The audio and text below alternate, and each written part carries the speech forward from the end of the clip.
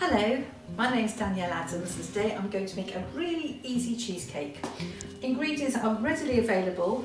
What I'm going to do, the recipe that I sent was for a whole cheesecake. I'm going to make some individual ones, and the reason for this is that actually, because ingredients are difficult to come by, I thought I don't want to make my cheesecake now. It's too early before Shavuot at the time of filming. So I thought I'd just make a few of these and we can eat these over Shabbat. So I'm going to halve the recipe, but if you're making a whole one, just use the recipe that I sent in advance.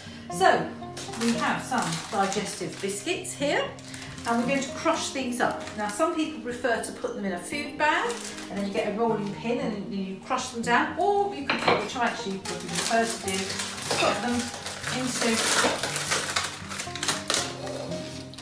we're going to put them into a bowl here and we're going to crush them. But I'm actually not going to use this whole packet because I'm only making half the quantity today. My biscuits are now crushed. My butter is now melted, and I'm going to add the melted butter to the crushed biscuits. Mix it all up.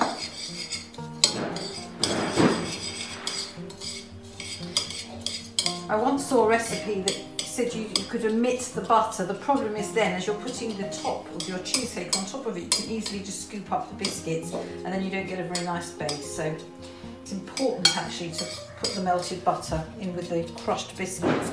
And then what I'm going to do, I'm making these mini cheesecakes today. I ordered these off Amazon. I thought they were quite good actually, little foil, like mini ramekins actually. So what I'm going to do, I'm going to put some of the base into each one. And then I'm going to press it down with the back of the spoon. I probably could do with using a teaspoon actually. I've not done it like this before. Right, what I've done, I've taken these out of the fridge, so they've set, well, the base is set. And what I'm going to do now, I'm going to put my cheese in the bowl. Cream cheese. It is cream cheese, sorry Josh. Yes, Josh was recording. Just remember, this is cream cheese, not cheese. Thank you. I have my assistant here correcting me as I go along. The great thing about this recipe, you don't have to measure the quantities quite exactly as I've said. You can just say, I want half of this, so yeah, that will do. Is that cream? That's cream, yes, that's what we're going to do. We're going to mix it in. Is that normal cream or double cream? This is double cream. As you can tell, Joshua has not read the recipe that I sent out. So, yes, we're going to mix it all up. There we go.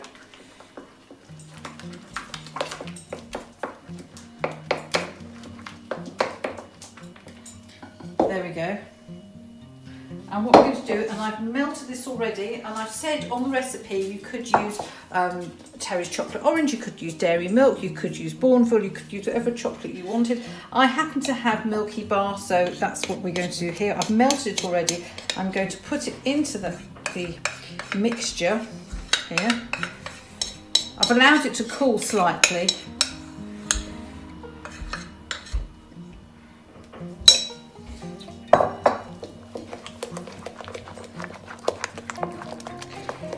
And mix it all in. And as you can see, I'm not using my electric whisk. Very easy to do by hand. And there is the cheesecake. So what I'm going to do now is put this mixture on top of the base.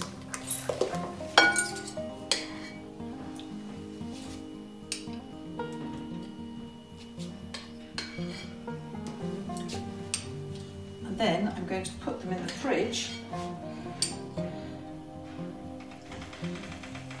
to set. Right, here we go. This is the finished cheesecakes.